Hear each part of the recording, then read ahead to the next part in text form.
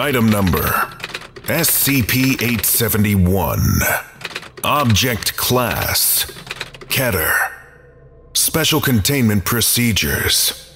Each recurrence of SCP-871 is to be maintained within a separate locked concrete cell, on a metal platter permanently affixed to the surface of an immovable wooden table.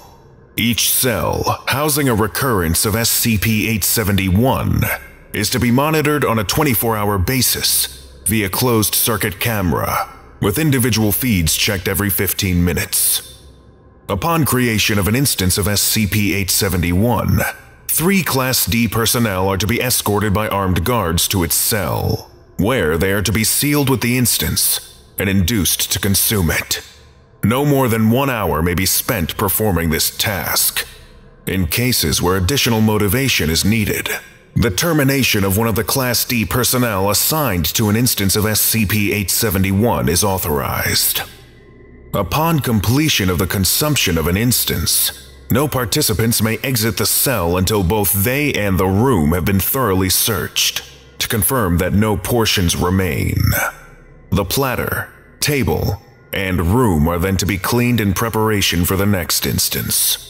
Class D personnel who prove cooperative in the consumption of an instance of SCP-871 may volunteer to participate in additional consumptions. Personnel exhibiting exceptional usefulness may have their monthly termination postponed. Such personnel are under no circumstances to be allowed to interact with any other SCP object. No desserts of any kind are to be served on site at any facility housing a recurrence of SCP-871. Description: SCP-871 is a collection of 237 cakes. Instances of SCP-871 vary widely in appearance and size, covering the entire range of foods described by humans as cake. The smallest observed instance of SCP-871 was a miniature cupcake with a mass of 15 grams. The largest yet observed was a 22-kilogram Baumkuchen, measuring 2 meters in length. When any instance of SCP-871 is consumed by a human, or a collection of humans, it is replaced approximately 24 hours afterward with a similar cake. This cake will appear on a flat surface in the vicinity of the location where the previous instance was eaten.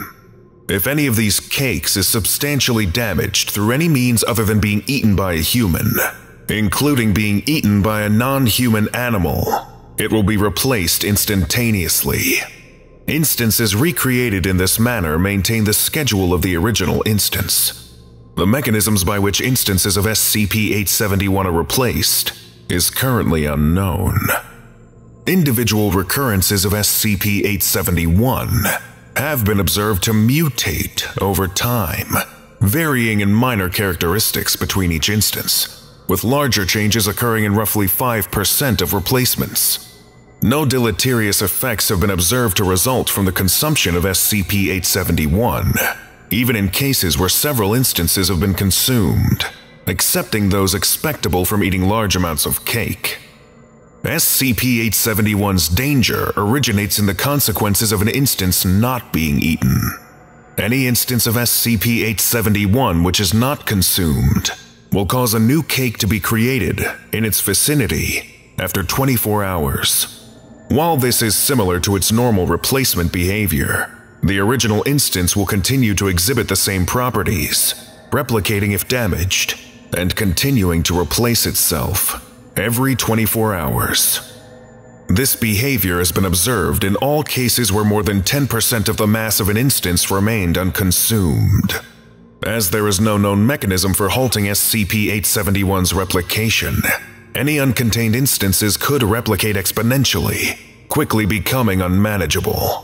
No maintainable plans for the containment of more than 20,000 instances of SCP-871 have yet been devised. It is estimated that an uncontrolled outbreak originating with a single instance would render the Earth uninhabitable within 80 days. Lesson complete.